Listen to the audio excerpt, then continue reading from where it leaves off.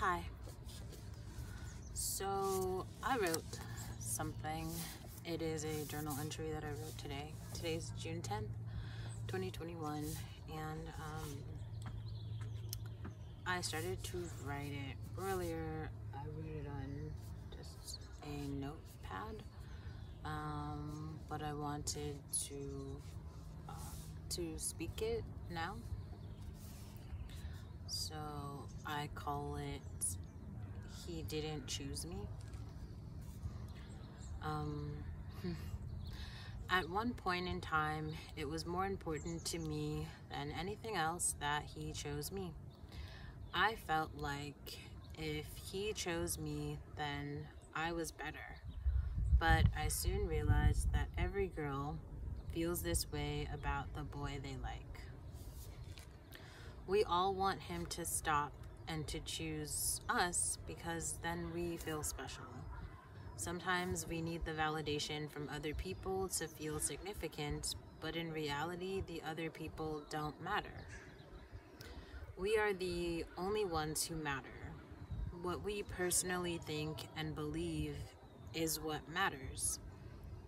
How we are able to process the stuff that we are dealing with matters. If other people agree, not so much. If other people like it, not so much. I think the part that hurts the most when you are young is the groupthink. You may stumble across a group of people who believe something negative about you that you don't believe about yourself. And you might be too small or too weak to stand up for yourself. When you don't stand up for yourself, the other people with their beliefs and their opposing narratives, they turn into actions which can reinforce the false narrative about you. When you are young,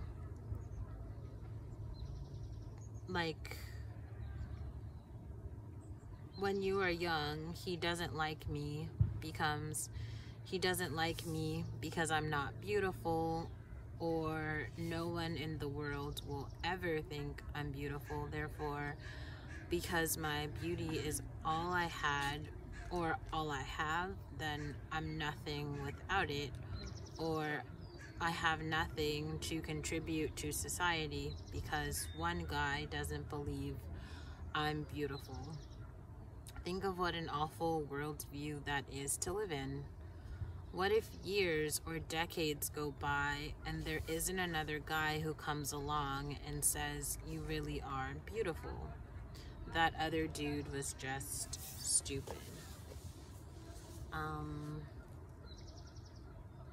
think that was a really good first draft, but I guess I also wanted to unpack it a little more because it's something that I feel like I've seen and I've heard a couple of friends sort of like relate to me. This idea of like other people pushing their happiness and love onto you in an attempt to like say, "I have this, therefore I am better than you, and I didn't choose you, and that should matter to you." And well, firstly, that's weird and a very insecure thing to do, but also that really shouldn't matter. It really shouldn't matter because in your life, you are the main character. And if you really like someone and they don't like you back, what you should do is start to write down the things that you liked about this person. If you think they're so attractive, they're so beautiful. Well, I'm here to tell you there's someone way more beautiful than them. And if you look at this other person, it's going to make them look like they're ugly. And it's more than likely that the more beautiful person will probably think that you are beautiful. So in comparison, the ugly person dissed you and the beautiful person actually thinks you're beautiful. So here's to say, beauty is in the eye of the beholder. I mean, that's a very old phrase, but it still holds true. Also, there's probably other things in that person that you like. And you should actually look at it as a very positive thing that you were able to identify certain characteristics in this person that you like, that you find admirable. Maybe they are funny, so you like humor.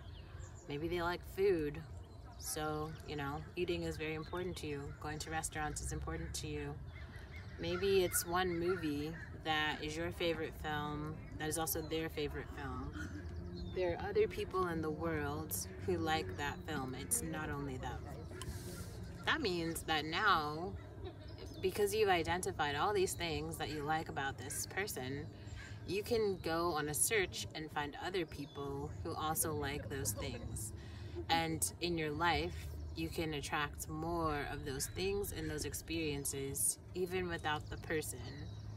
That really means that the thing that you liked about the person was just a cluster of other stuff that sort of like symbolized that person, but you were just in a very like weak space where you were affiliating all those things with one individual as if they were the only person who could have those things.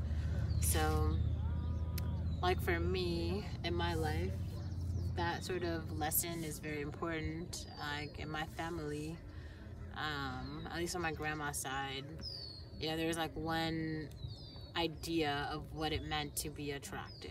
And so like if you don't look one particular way, like there's one idea of like, here's how you have to look to be attractive. And if you don't fit in with that, you're supposed to be like worthless and not be able to like live a quality life. Now we all know that isn't true.